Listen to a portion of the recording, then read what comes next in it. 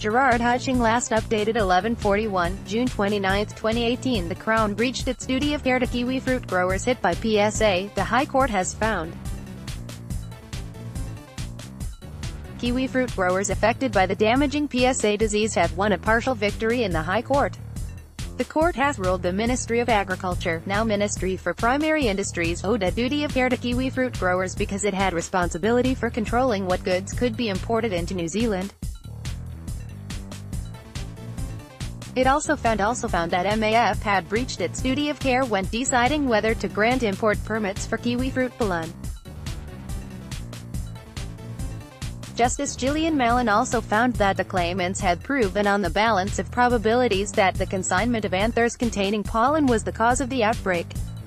Read more, kiwifruit grower recalls bitter experience of losing orchard *. There's gold in this fruit of the vinea. A total of 212 growers and post-harvest operators are claiming losses of $376.4 million, alleging the government was negligent in letting the PSAV disease into New Zealand in 2010. The Crown had argued the claimants, who joined in a class action, did not have a case because the way in which the disease entered New Zealand was unknown.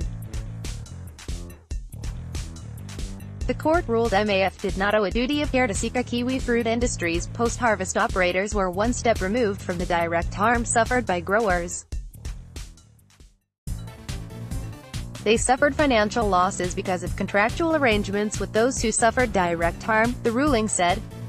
Sika earlier told the court it was forced to make 64 staff redundant at a cost of $2.1 million, saw its share price plummet and lost $1.8 million on sales that fell through following the arrival of the devastating PSA disease in 2010. Stuff.